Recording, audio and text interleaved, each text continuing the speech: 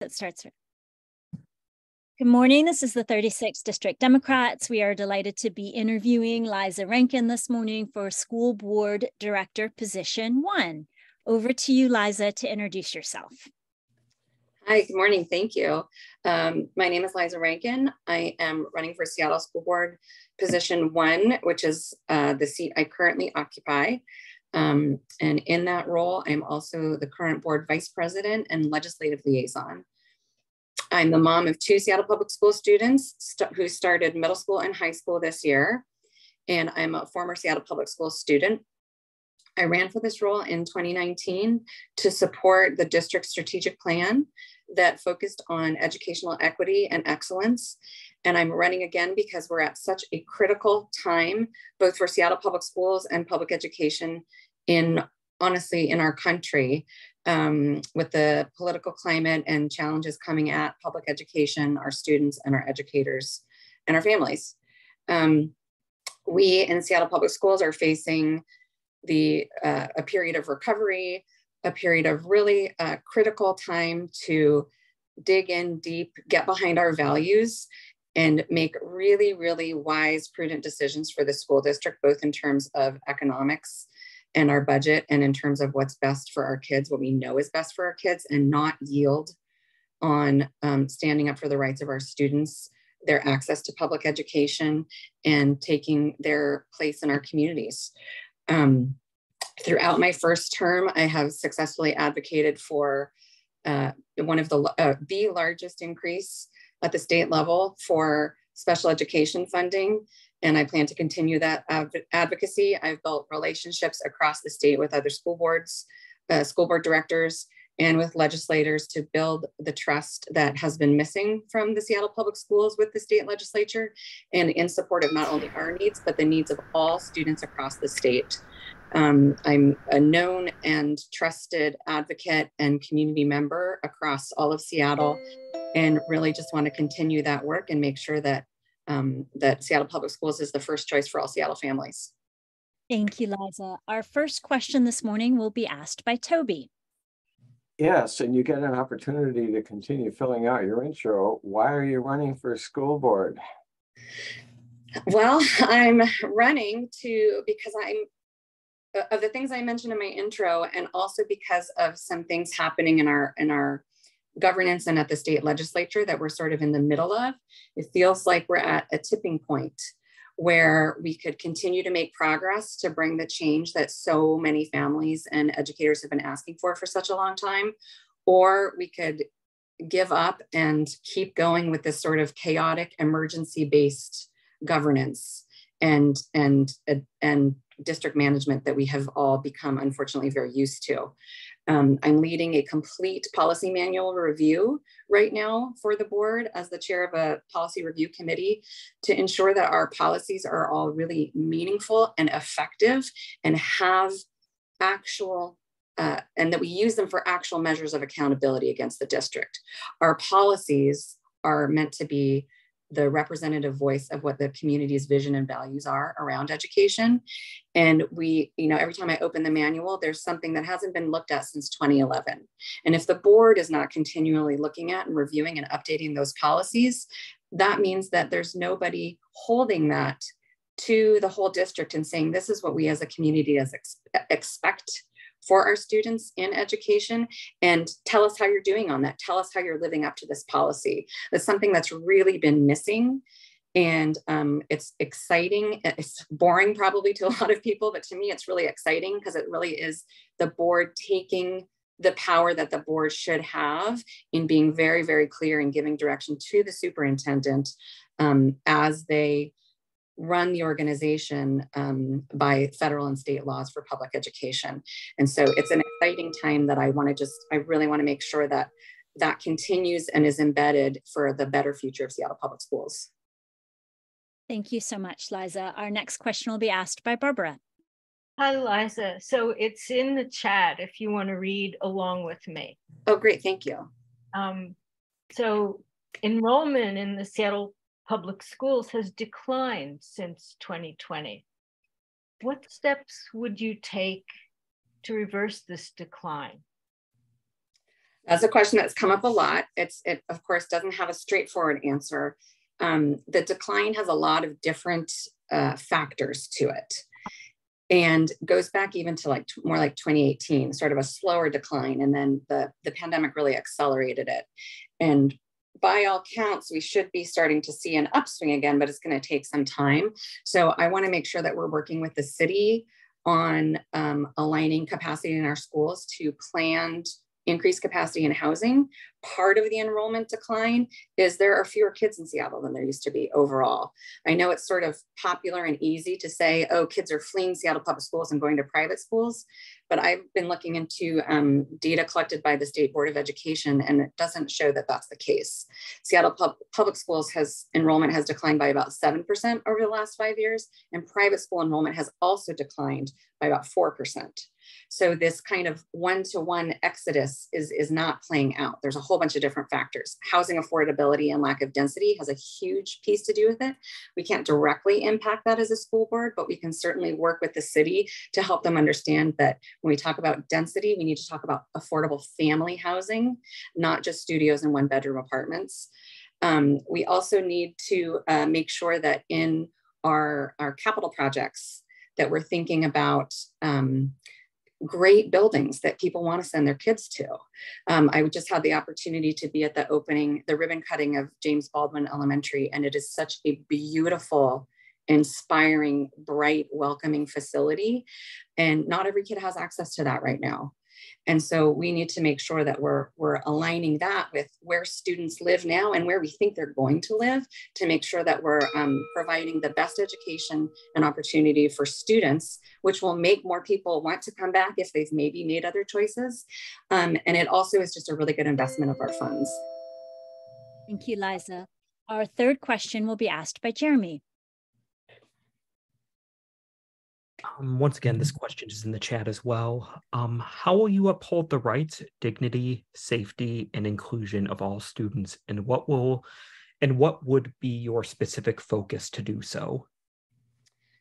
So thank you for that question. That is something that has been really key to why I came to the board in the first place, is recognizing not only that students have differences, but that all kinds of diversity is important, needs recognition, value, and to be celebrated, and not only recognized, but included, and so that students belong, so that every student is a fully included member of their community.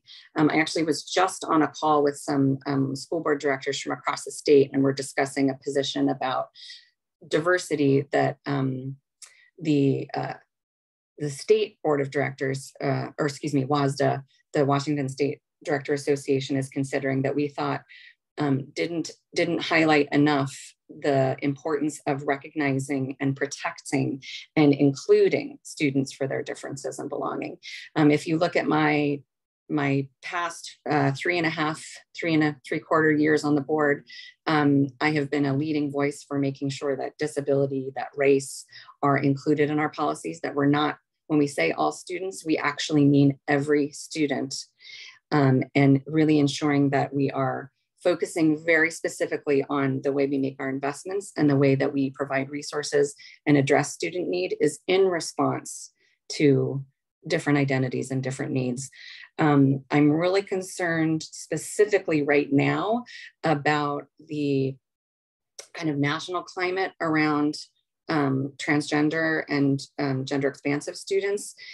And we have, luckily in Washington State, people actually move here for the protections that we have. We have some really good protections at the state level. And we have passed, during my term, have passed and approved further policy to further more directly address the safety needs of those students and affirm that they belong and need to have their needs met as any other student. And I will just continue to do the work I've already been doing. Thank you, Liza. We're already on the fourth prepared question will be asked by Shet. This will be the final question before we go to follow-ups. What are your thoughts on addressing the budget deficit? And if necessary, how would you approach deciding which schools to close? So this definitely connects to some of my earlier questions. So we've already approved this year's budget, and we're looking at next year's budget that we have to, the legislature gives themselves a budget approval every 2 years, but they make school districts do it every 1 year. And so we are, I've actually written direction to the superintendent in the form of a resolution to change our practice, to add a step in our budget process that would require the superintendent to provide the board and therefore the public with a specific plan if there is a projected deficit or even a projected, it's probably not going to happen, but if a significant amount of revenue comes to the district that is significantly larger than anticipated, it directs the superintendent to come with us to say what their recommendation is to address that gap. And so I think we really need to look at, kind of like I was talking about with buildings, maximizing the resources that we do have and continue to advocate. Like I said in my intro, I've been part of statewide advocacy for about a decade on increasing progressive revenue at the state level. We know that without progressive revenue, there's never going to be generated the dollars that are needed for districts across the state. So progressive revenue and also increasing funding specifically for education, which is the paramount duty of the state.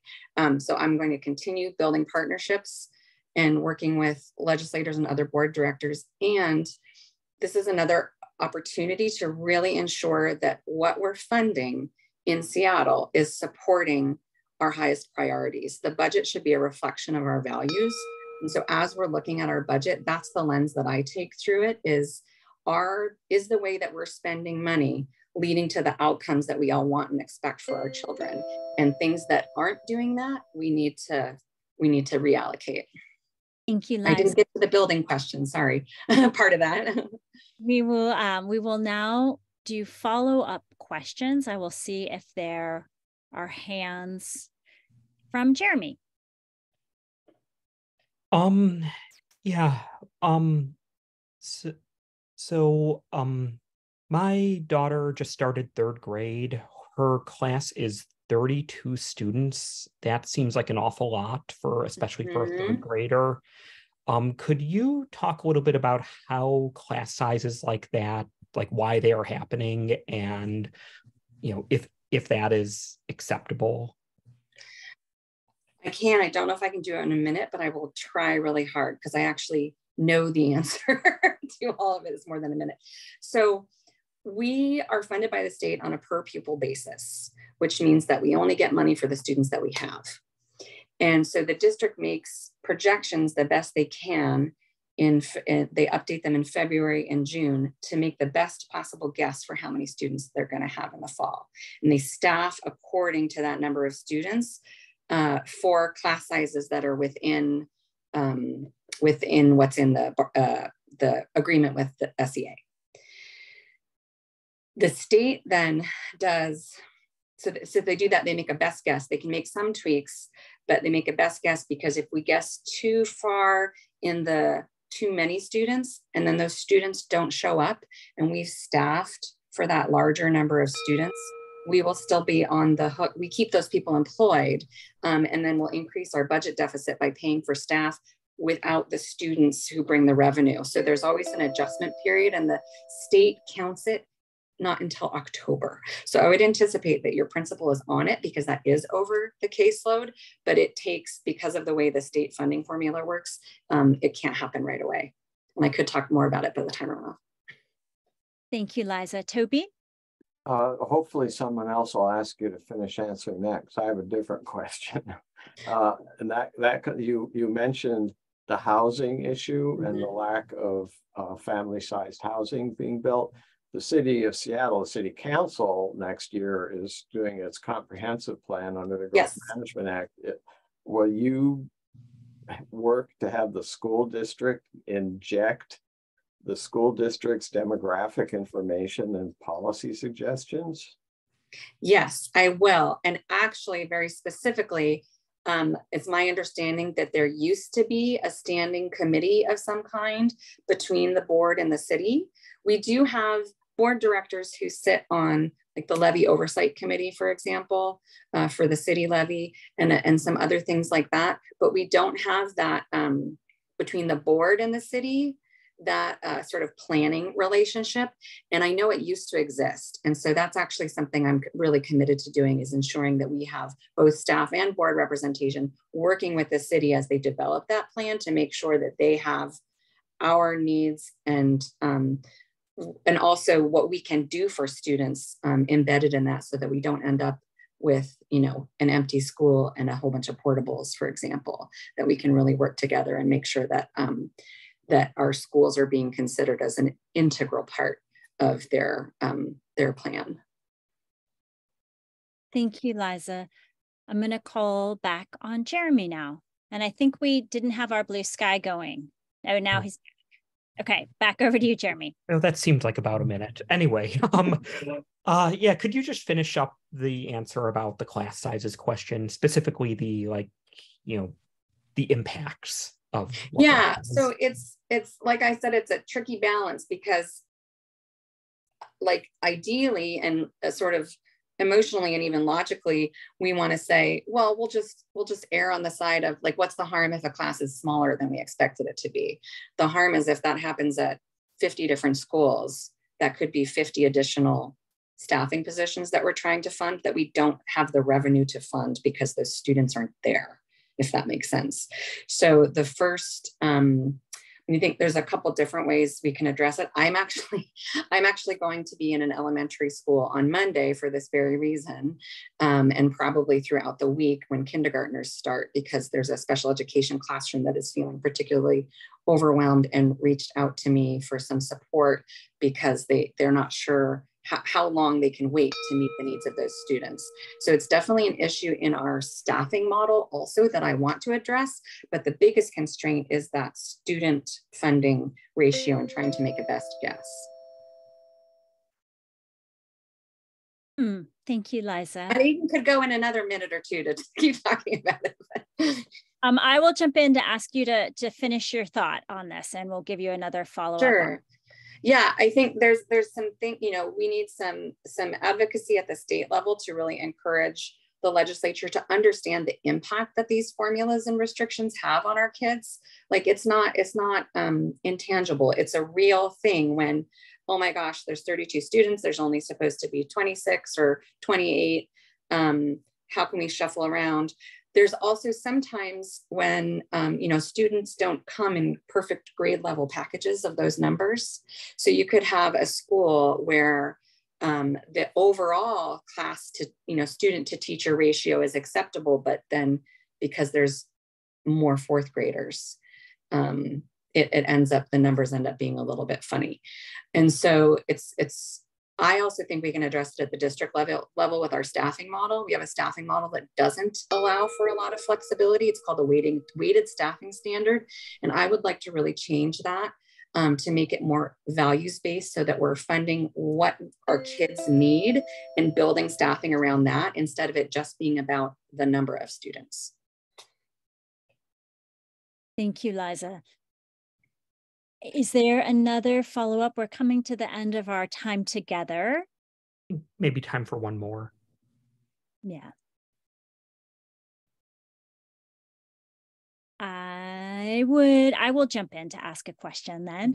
I'd love to hear some more of your thoughts around the kind of accountability and oversight role that the school board can play or should play, and what you've learned around that, and what you see for should you be elected again for your next term. Yeah, what I've really learned is that a lot of people don't understand what the school board does.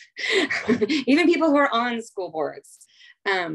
There's a lot of confusion about that. And I think and this isn't unique to Seattle, it has sort of, the roles of the superintendent and the school board have sort of flipped, where people expect the superintendent to have the vision, and then people run for school board because there's some issue or handful of issues that they want to get in and fix. And that's actually the opposite. The school board is there to represent the voice of the community and direct the superintendent, as the superintendent is leading operations and implementations in accordance with state and federal law. Nobody needs to come in and redefine what it means to provide education. What we need to make sure is that the superintendent is providing is creating the conditions and providing the education that meets state and federal law and that's in alignment with the values that the school board holds. And to do that, we have to have this continual cycle of evaluation and conversation in public that happens in funky ways. And I'm excited about where we're headed to make that happen in a more effective way and in public. Thank you, Liza. Our formal part of our interview has now concluded. Jeremy will recap what happened